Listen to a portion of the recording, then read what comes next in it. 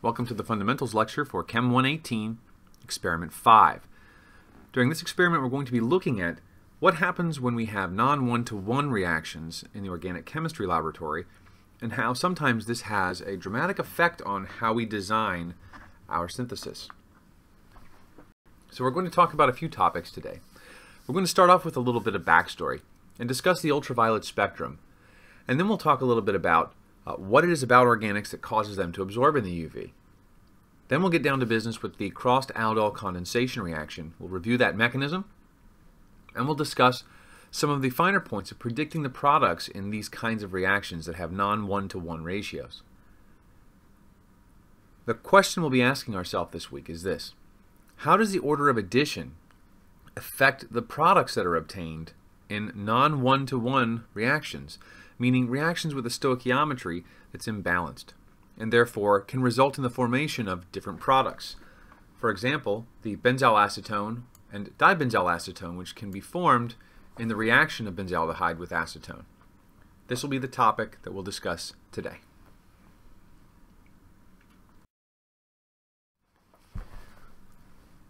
But first, let's get ready for a job interview. We found this advertisement recently in a newspaper. Vandelay Industries is looking for someone to get into the sunblock market with them. So they need a good chemist who understands the absorption of light. And it looks like the compensation's pretty good, so we're going to apply for this job. But before we show up for that interview, let's learn a little bit about what it takes to formulate a sunblock and how molecules that go into them can be rationally designed.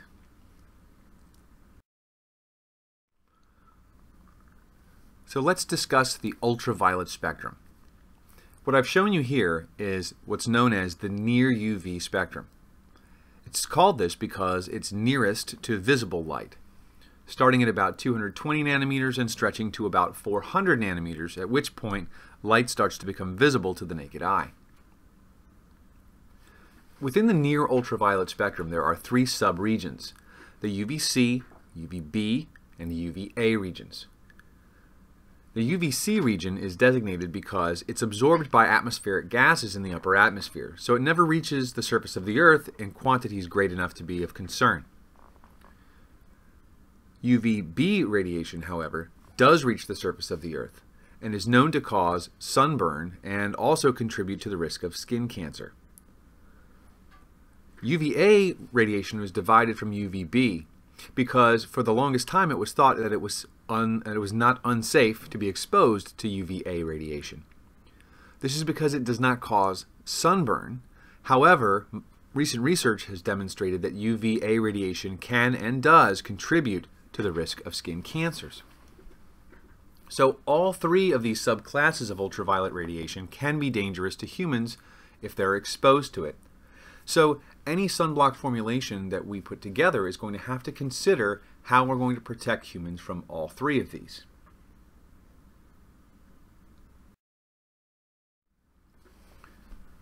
What causes organic molecules to absorb ultraviolet light? Well, there are actually many different mechanisms that can result in the absorption of ultraviolet light.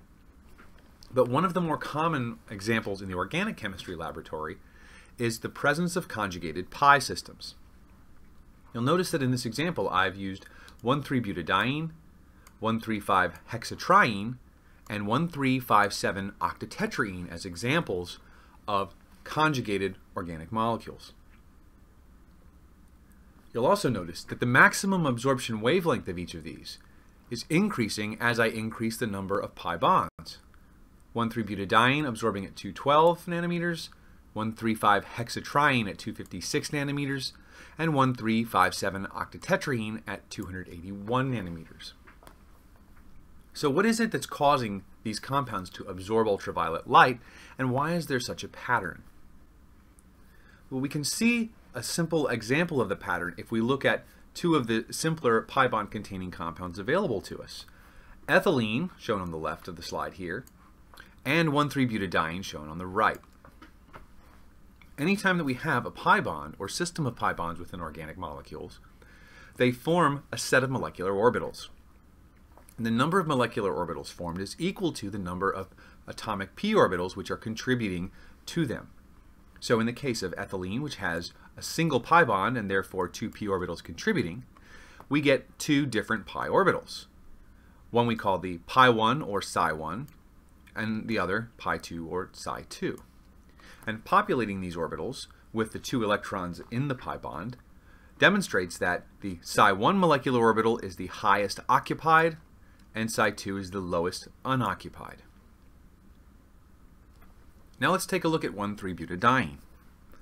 You'll notice that in the case of 1,3-butadiene, there are actually 4 p orbitals contributing to the pi system. Therefore, we'll have 4 molecular orbitals in that pi system: psi 1, psi 2, psi 3, and psi 4. We also will have 4 total pi electrons. So filling these molecular orbitals in order of lowest to highest energy gives us the psi 2 as the highest occupied molecular orbital and psi 3 as the lowest unoccupied molecular orbital. Now here's the important part. Notice that the energy gap between the molecular orbitals on the frontier is smaller when there are more pi bonds present. This is the transition that occurs during the strongest absorption for these compounds. When a photon of appropriate energy strikes ethylene, an electron is promoted from psi 1 to psi 2. When it strikes a molecule of 1,3-butadiene, an electron transitions from psi 2 to psi 3. But that requires less energy, so it requires a photon of lower energy or longer wavelength. And this trend continues as we increase the conjugation of molecules further. Now let's consider a little mnemonic here, which allows us to better demonstrate the differences in energies between molecular orbitals of pi systems. Let's start with the simplest possible pi bond containing organic compound, ethene. To determine the energy between the molecular orbitals in that pi system, I first draw a semicircle. And I make the diameter of that semicircle equal to 4 beta. Next, I'm going to place 2 false atoms on the circle, one at the top and one at the bottom. Now I'm going to take the number of atoms involved in pi bonding and I'm going to space them about that semicircle so that they are equidistant. In this case I have 2, so my diagram will look something like this. At this point, if I designate the middle energy right through the center of that circle as alpha, I can calculate an energy difference between the two based upon alpha and beta. I can also populate these molecular orbitals using the 2 pi electrons from ethene. So if I do this, I can determine my frontier molecular orbital energy differences. Of course, with 2 electrons, the HOMO is the first, psi 1, and the LUMO is psi 2. And the difference in their energies can be easily calculated.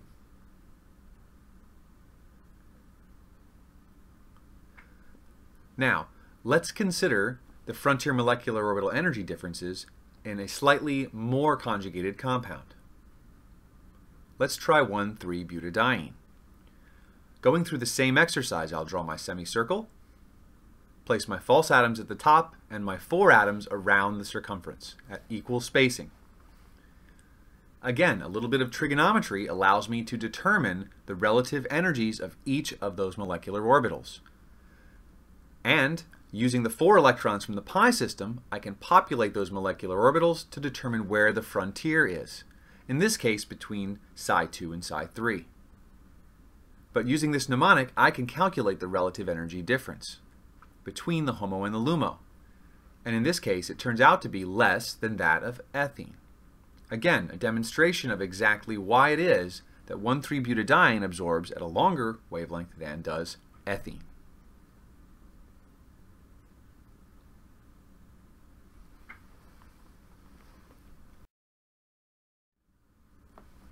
So let's think again about how we're going to formulate this sunblock, knowing what we now know about extension of conjugation and its effect on the absorption of organic compounds.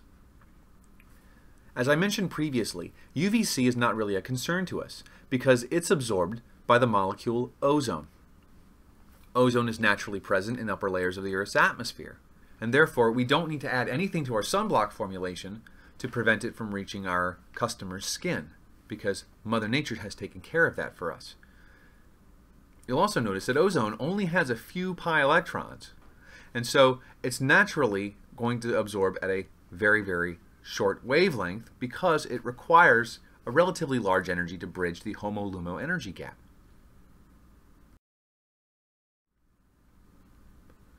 In the case of UVB protection, there are some formulation ingredients available for us. One example of this is para-aminobenzoic acid, also known as PABA. The lambda max for this compound is about 282 nanometers, longer than that of ozone because it has a larger pi system. In the 1970s and 80s, sunblock formulations advertised that they were formulated with PABA because it was believed then that UVB was the most dangerous form of UV radiation, and PABA blocked the UVB. However, a small amount of the population is allergic to this compound, and so currently octocrylene is a more popular choice. Its structure is shown here on the bottom left, and as you can see, it also has a much larger conjugation than does ozone.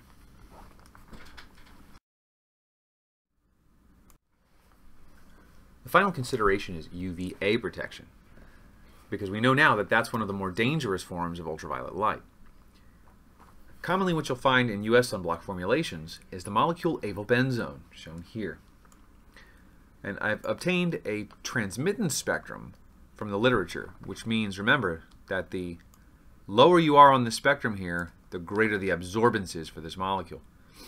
So in this case, avobenzone, you can see, absorbs a very broad spectrum of wavelengths, particularly those in the UVA region. And I'm going to challenge you now to think about this. The avobenzone molecule that I've drawn has an sp3 carbon located right here, which disrupts the conjugation of the system. So why is it that avobenzone absorbs at a lambda max of 3, while things like PABA and octocrylene absorb at much shorter wavelengths?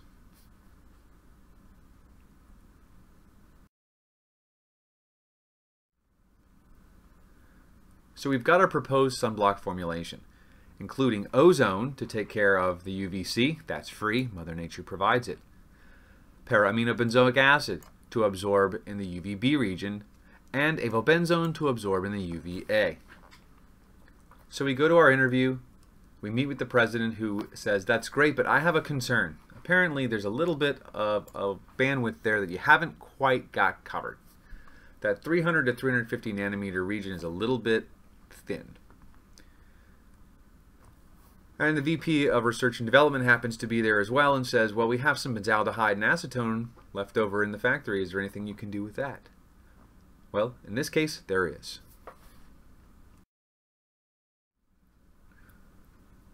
Well, the raw materials that we've been offered are not adequate as a sunblock additive.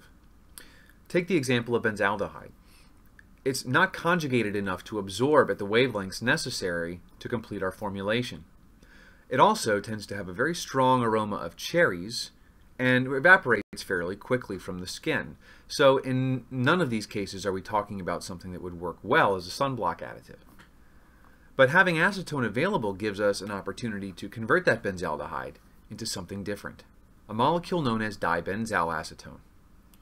And this molecule, although we haven't got its lambda max for you here, clearly has a lambda max which is longer than that of benzaldehyde.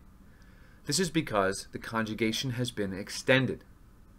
So now we're left asking the question, can we use the acetone and benzaldehyde after all to create a molecule which absorbs in a higher, longer wavelength?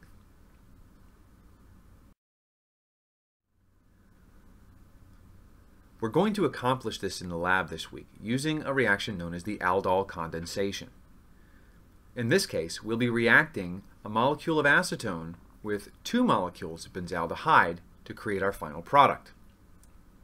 This is a mock-up of the reaction, in which acetone and benzaldehyde first react to create benzalacetone and water. That benzalacetone then reacts with another molecule of benzaldehyde in basic conditions to form dibenzalacetone and another molecule of water. These reactions are irreversible, so it's possible to create dibenzalacetone in large quantities. But because the stoichiometry of the reaction is 2 to 1, we have to be careful about how much of each reagent we use. To better understand why the aldol condensation is irreversible in this case, let's take a look at the mechanism. Here's a molecule of acetone. We've also got a molecule of benzaldehyde, and we've got a hydroxide ion present. So, we have all the ingredients necessary for a crossed aldol condensation. Now, the most acidic proton is here on the acetone molecule. And in this case, the pKa of that proton is about 20. It's not terribly acidic, but it's also not completely stuck on there to where it won't ever come off. So, in the presence of hydroxide, a small amount of this proton will be removed. And when this takes place, we create a new anion and a water molecule, the pKa of which is 16, less acidic. So this is a disfavored equilibrium, but it's only disfavored by a small amount. So it is possible to create a small amount of this deprotonated acetone in solution using hydroxide. And from that point forward, as it reacts away, Le Chatelier takes care of the rest. It continues to feed us the necessary reactive form of acetone. In step 2, the carbanion that's been created is going to attack the most electrophilic thing it can find. So let's bring that benzaldehyde molecule closer. We know where the most nucleophilic site is. Now where's the most electrophilic site in this system? It's right there on the benzaldehyde. So we're going to have an exchange of electrons. And in doing so, we're going to create a new tetrahedral intermediate.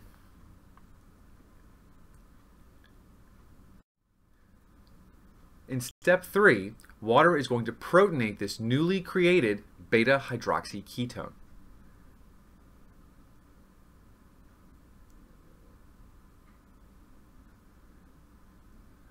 The beta-hydroxyketone is so named because there is a hydroxy group and a ketone group, which are 2 carbons away, hence the beta. So beta refers to the 2-bond distance, hydroxy refers to the OH group, and of course ketone to the carbonyl. In some aldol condensations, the beta-hydroxyketone is the finishing point, but in our case, it's not. In the final step of our reaction, we're going to have an E2 elimination take place, which will create a new pi bond connecting the carbonyl and the aromatic ring in resonance.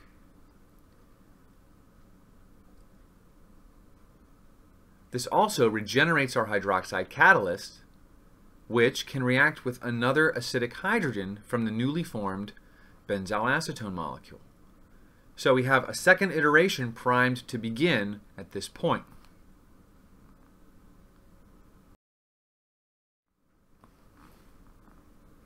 One of the things that makes this reaction so interesting is that acetone's pKa is about 20. And that benzyl acetone, which then acts as the reagent in the second step, also has a pKa of about 20. So each of these steps proceeds at roughly the same speed, since the concentrations of acetone and benzyl acetone will be somewhere in the same neighborhood as one another, and their reactivities are similar. This can make it a little bit complicated to try to get all benzyl acetone or all dibenzyl acetone from the reaction depending upon which reagents are available and which are abundant.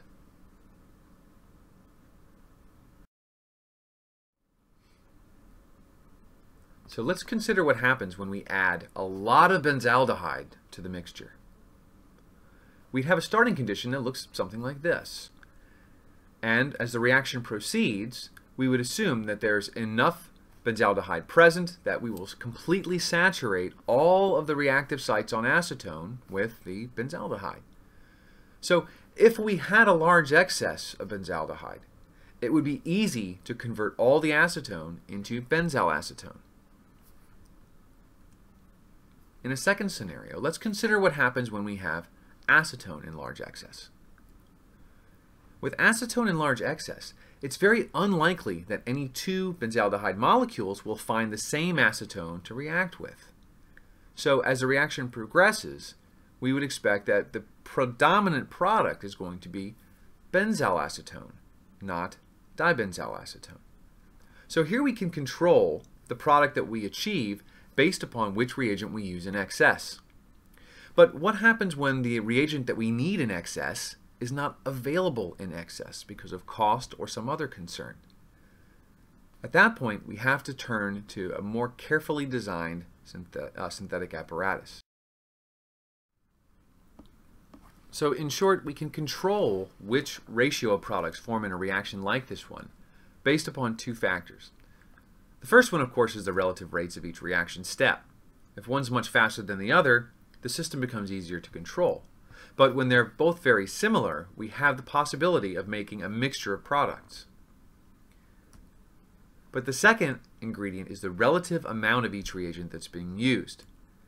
Where equal amounts can create a mixture of product compounds, we know that using large excesses or large deficiencies can change the identity of the primary product of the reaction.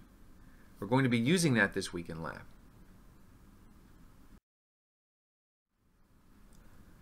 In laboratory this week, we're going to be investigating the effect of adding one reagent to another and vice versa. It turns out that in the case of one-to-one reactions, this is rarely a concern. But when we have two-to-one reactions or any non-stoichiometrically equivalent reaction, there's a possibility that adding one reagent to the other can actually change the ratio of products that are formed. And we're out to prove this with our experiment this week. This week we'll be running an aldol condensation reaction like the one that we've been looking at so far between acetone and benzaldehyde. But you and your partner will make one slight change to the reaction. One of you will be adding acetone solution to benzaldehyde solution with vigorous stirring through a separatory funnel.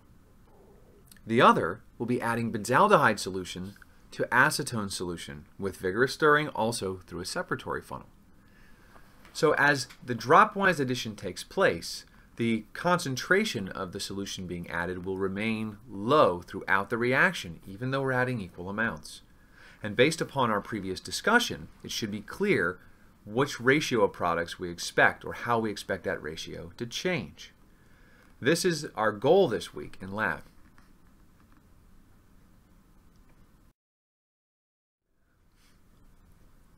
To give you a better perspective on what it is that we're doing here, let's say first that we're adding benzaldehyde to acetone. Our expectation is that with a large concentration of acetone in the flask and a very small concentration of benzaldehyde at any given point, that we'll see more of the singly functionalized molecules forming, because we're essentially artificially keeping that benzaldehyde concentration low by adding it slowly enough that the previously added drop has already reacted away before the next reaction takes place.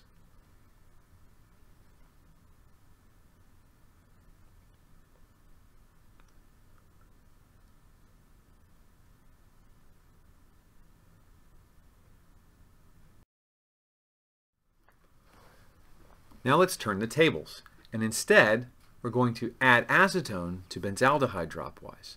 So now the benzaldehyde is present in large abundance, and the acetone is being added slowly. So we're artificially depressing the concentration of acetone in the mixture, allowing each small aliquot of acetone to react completely before adding the next. In this case, we expect a very different ratio of products to form. In fact, we expect to have just about a quantitative amount of the dibenzyl acetone forming. Our goal in lab is going to be to verify this experimentally.